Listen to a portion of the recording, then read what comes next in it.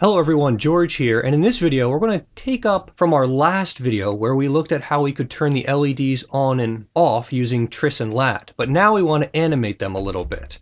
And if you think about it, all we had to do before was we had to set the direction, right? So tris A is going to be equal to, in this case we wanted everything to be output, so that's 0, and we wanted lat A to be equal to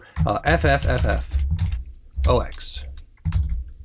Now if we go ahead and just push this as it is, what we're going to end up with is all of our lights turned on.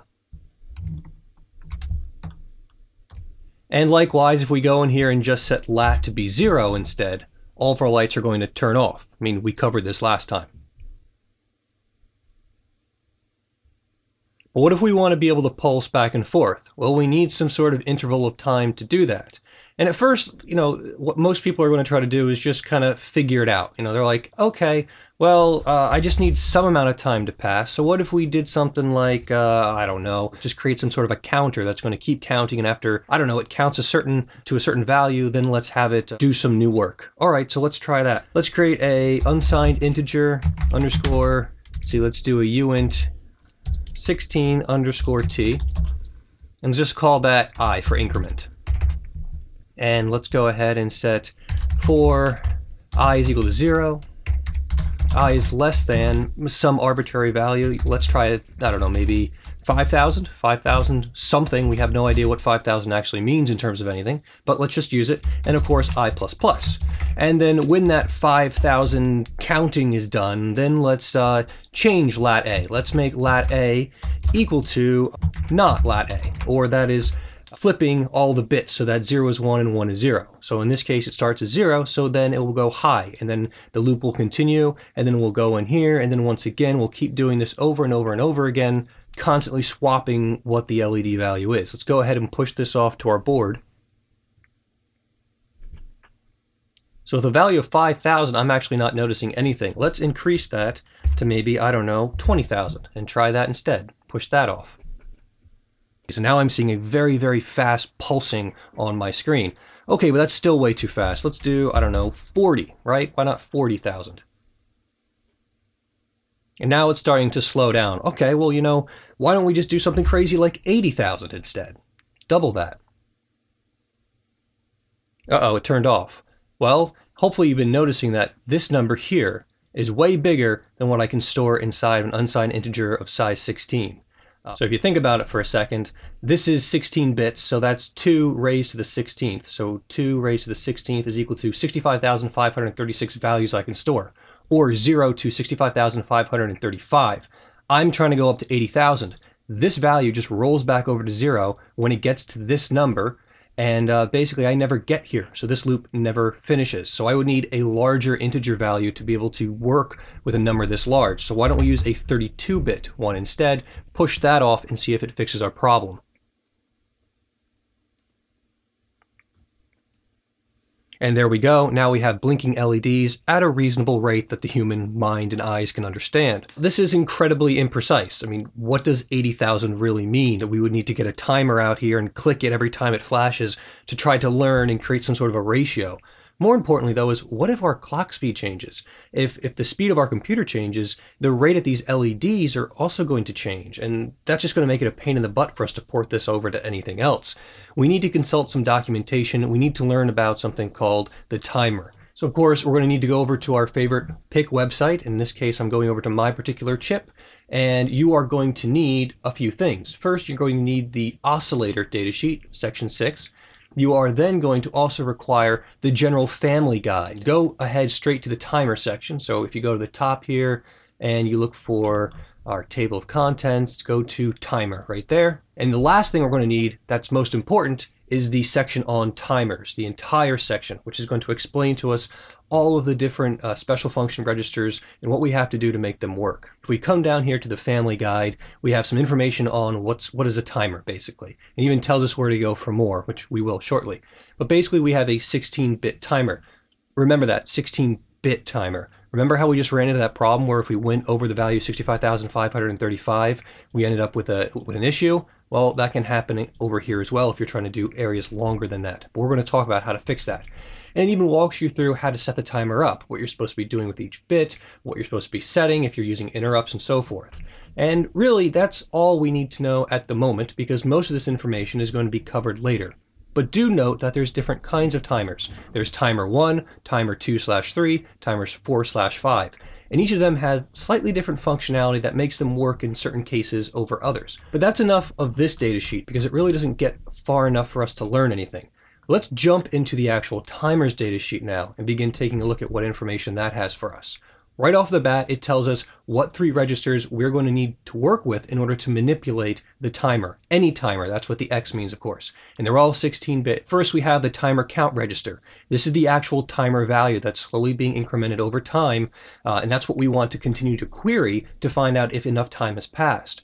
Next up is our period register. This is going to basically serve as a reset value if we want to. We're not going to be working with this in this example. We're going to set this to the highest value. We're going to be doing our own querying for the period inside of our while loop. And then finally, there's the control register, and that's where we're going to set up all the information about the timer itself and how it's going to operate for us. We're not dealing with interrupts yet because we haven't even covered them yet, so we're going to ignore all that. But take a look at this. This is important. 3 classes of timer, A, B, and C. And it will discuss with you later on in the guide which timer A, B, or C typically works with which integer value of timer. That is, timer A is typically timer 1. And then you'll see about B and C. We're going to work with timer A today. If you wanted to have a larger timer than 16 bits, you could work with timer B and C, basically double up to give you a 32-bit timer in size. But we're going to talk about how we can actually work with a 16-bit timer and not really worry about that size too much. So we're going to skip past timer B and C because we're not working with them right now. And we come to the really important stuff, what the values in these registers actually mean. So we need to take a look here at the it'll be T1 con for us. Looking here, we have the last bit here, bit 15, is going to be whether you want the timer to start or stop. Obviously, we need to remember that one. Then we got some stuff that's not being used. Then we are talking about whether or not our device goes into idle mode. We're not working with idling yet, so it doesn't matter. Unimplemented. We're not working with gate accumulation, so we're going to turn that off. Here's the next important one. The timer clock prescale select bit allows us to make that 16-bit value scale much larger. So think about it this way. If it's 1-to-1, you're going to get those 65,000 and so odd ticks before you roll over. But if it's 8-to-1, you get 8 times as many ticks before that hits. 64 and 256 in the same way. In our example today, because we're going to be working with large scales of time in the half a second range, we're going to be working with the 1 to 256 prescale value, which is a 1-1 in bit 4 and 5. We're not working with an external clock input. And then finally, what is the clock source for this? And we're going to be working with the internal clock that's provided with us. That is an 8 megahertz clock. You can look that up on the Explorer datasheet. Now, before we jump in code, this section, 14.5, which is very small and buried in here, is incredibly important. And it talks about the timer prescalers, how the input clock is going to be working with this scaler. It defines the input clock as the oscillations in frequency from our crystal divided by 2. Where does that value come from? Did they just pull that out of their butt? No.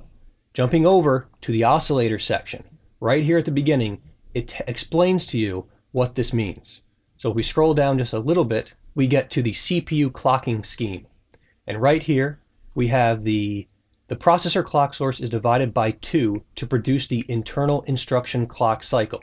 So that means it takes 2 cycles in order for us to do one instruction. Like I said before, we're running at 8 megahertz or 8,000,000 hertz. But we have to divide that value by 2 when we're working with any kind of instructions. And that's the same thing with the timer. So now we're starting to get some numbers in here. We realize that our timer is based on the number of oscillations of our crystal divided by 2, which ends up being 4 million. Can we use that information to actually figure out a real number for us to delay when we're working with our timer?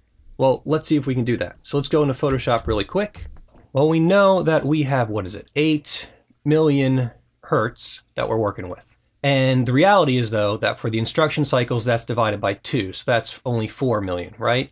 But we also know that this value gets divided again by 256. That's our prescaler value that we get to choose. If we didn't put 256, if we put 1 here, it would be 4 million divided by 1, which is just 4 million. So this once again makes our value even smaller. So now let's actually calculate what that is, because I certainly don't know what that is off the top of my head. Divided by 256, enter, is 15,625. So with this value now, we should be able to multiply this by how long we want. So this is how many of these cycles are going to occur in 1 second. So if we want half a second to pass, we're going to multiply this value by 0.5, in which case we're going to end up with 15,625 times 0.5, which is 7812.5. We're going to round that up to 7813. So that's how many of the timer increments we need to wait in order for this amount of time to pass on by. That is 0.5 seconds. So let's jump now over in code really quick and try to work with this instead of working with just an arbitrary value right here. Get rid of the for loop for us, and let's first create a function that we're going to call, and this is going to be above main. And this method, function, method is for a different language. So let's do void setup timer1. For right now, we're just going to put everything in here, but if you wanted to pass values in there to make this more useful in the future, go for it. You might want to define some different values in here. So perhaps pound define our number of oscillations FOSS is equal to is 8 million. You might want to define our prescaler, and that's of course going to be 256. And now inside of setup timer, we need to work with those different registers. Jumping over to our documentation, it basically said we need to work with 3 different registers. We need to work with timer X, which we're going to reset to be 0. So what I mean by that is we're just going to make sure everything's clear. So timer 1 is going to be equal to 0. Next up, we need to set up the period register. The period register is that rollover value. But since we're going to be continually monitoring this ourselves inside of our loop, we don't really have any use for it. So what I'm going to do instead is just set that to the highest value possible. PR1 is going to be equal to FFFF OX. You would use this in other cases where we're using interrupt, where we wanted a certain time to pass, this thing fires off, and then an interrupt occurs. But since we haven't gotten interrupts yet, we're not going to talk about that. Now the last thing we need to do, which is the most important, is actually setting up the control register for our timer. Let's go down this bit by bit and fill it in. And we'll do it in binary first so that it makes more sense. Then we'll convert it to hex after. So let's do T1 con is going to be equal to, and let's set this thing up first. So first up is our whether it's off or on. Let's turn this thing on, so that's going to be a 1. Bit 14 is unimplemented, so that's a 0. Bit 13 is do we need to stop in idle mode? We're not working with that, so no. Now bits 12 through 7 are unimplemented, so that's 12, 11, 10, 9, 8, and 7. Then we have bit 6. We're not working with a timer gate, that's 0. Bit 5 through 4 are the clock prescalers. We're doing it at 256, so that's 1, 1. And then next up is unimplemented. Then finally we have bit 2. This is the external clock, which is 0. We're not synchronizing with anything. Then we have bit 1. We're going to be working with the internal clock, which is a 0. And then our final 0 right there. Now let's break this up into groups of 4. And there we are, perfect. Let's make that a comment now and make our actual hex values. So this first one is 8. The next one is going to be 0. The next one is 3. And the final one is 0, semicolon. Great, so now we've set up timer 1. Now, how long should we actually wait? Well, let's do define timer wait. And that's going to end up being FOS divided by 2 divided by prescaler. Actually, this should be increment per second. That makes more sense, doesn't it? Now coming into here, we can create our loop. So let's do another while loop, and this while loop is going to be reading timer 1's value. And so long as timer 1's value is going to be less than our increments per second value, well, we're not going to do anything. We're just going to do some busy work and wait. But then when we hit over here, we're going to not everything. We wanted this to be every 0.5 seconds. So the idea is that we're going to be high for half the second and then low for half the second. And that'll be on off every 1 second. Then we're going to want to reset the timer. We're responsible for that right now. So timer 1 is equal to 0. And then this thing's going to happen again and again and again and again. It's every time it's going to continue to do this. Now the last thing we need to do is actually call our function, set up timer 1. So let's do that right here. And push it off to our board. And there we are. It's pulsing roughly on and off every second. And that's the basic bare bones of working with a timer. What you probably are going to want to do is after you do your setup timer thing, you might want to instead create a new function called wait or duration or something like that, where you pass it how much time you want to wait for. and it will do this for you. It'll do this while loop, but it will multiply I per second, or increments per second, times whatever value you pass in instead. And that way you now have your own delay function, which allows you to wait for a certain period of time. Now, I will mention right now that when I was putting this together, I ran into a little bit of an irritation where everything was running at half the rate it should have been. And that's because my configuration bits were set up by default, and that was incorrect. You want to make sure that you're going to be selecting for your oscillator here the primary oscillator. For me, it defaulted to fast RC oscillator with post scaler. So make sure you're using the primary oscillator, and then of course, make sure you're working with HS mode or one of these other oscillator modes. You can read more about what these different modes are in the documentation. Just make sure you do that if you're noticing things seem to be like half a step too slow or maybe half a step too fast. You might have set up the wrong oscillator in your configuration bits. That's it for this video. I hope you enjoyed it. Remember, if you do, put a like. If you dislike it, then do that, but put a comment below so I know why. And if you want to see more content like this in the future, always remember to subscribe. Thanks everyone. Have a great night. See you next time. Bye.